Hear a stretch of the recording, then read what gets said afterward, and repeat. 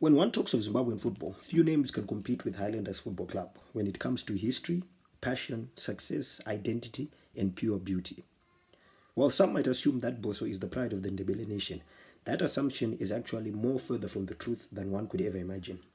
Because if ever there is a team that has been considered the team of the nation, then it's none other than Chilamoya Bosso.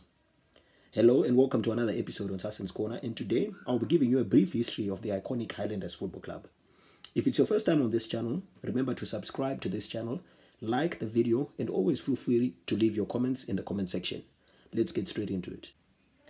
Highlanders was formed in 1926 by King Lobengula's two grandsons, Albert and Rhodes Khumalo, who were sent to study in South Africa, where they developed a love and a passion for the game of football. Originally known as Lions Football Club, the club later became known as Matabeleland Highlanders Football Club, that was later on in 1937. Like many teams in Zimbabwean football, Highlanders is also famous because of its numerous nicknames. Among them is Bosso, Chilamoya, Amahlolanyama, Ezikamagebula, Hai, and Amatengwane. Bosso is Tswana slang simply meaning boss, while Chilamoya is isiNdebele and can be loosely interpreted to mean demoralizers. While Ezikamagebula is famous with Orlando Pirates from South Africa and used because of the similarity of the two clubs. Then there's the famous black and white colors of the club. Apart from Orlando Pirates Town in South Africa, there's probably no other team that has made these two colors more famous this side of the African continent apart from Highlanders.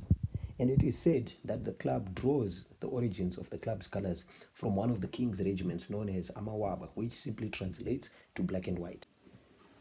Highlanders is also a club of many firsts, as history will show. For instance, Highlanders is the first club from the southern region to win the Chibuku Trophy. They were the first club to win the league title after independence. They were also the first club to win the Heroes Trophy, this was in 1980, as well as the Independence Trophy. The first club to win the Castle Cup, as well as the Blue Ribbon Trophy.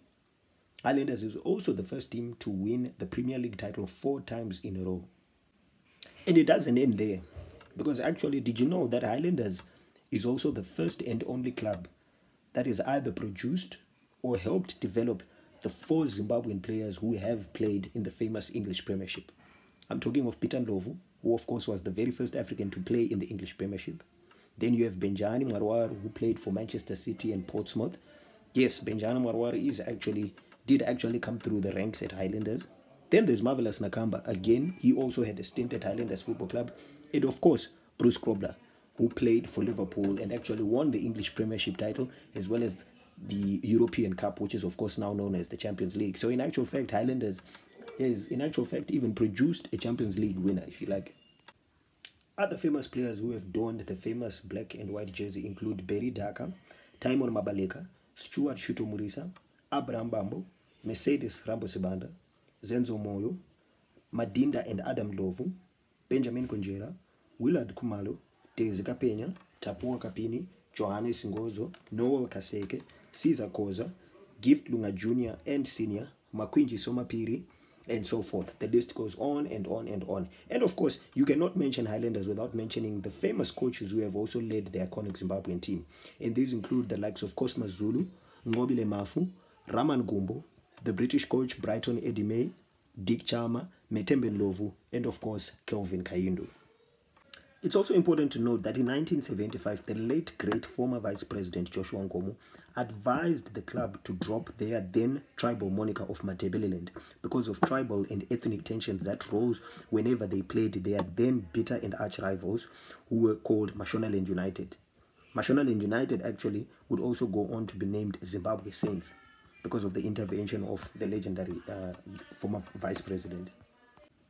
Besides Zimbabwe Saints, Highlanders has also had famous rivalries with the now defunct Amazulu Football Club, and of course, who can forget Dynamos, their bitter rivals from Harare, and of course, Cape United.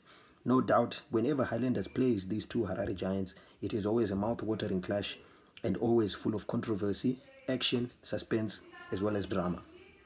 So all in all, it's fair to say that Highlanders is an icon of Zimbabwean football. Zimbabwean football would not be what it is without the contribution of this massive Zimbabwean icon. Thank you very much for tuning in to today's episode. Until next time, stay safe And yeah, cheerio.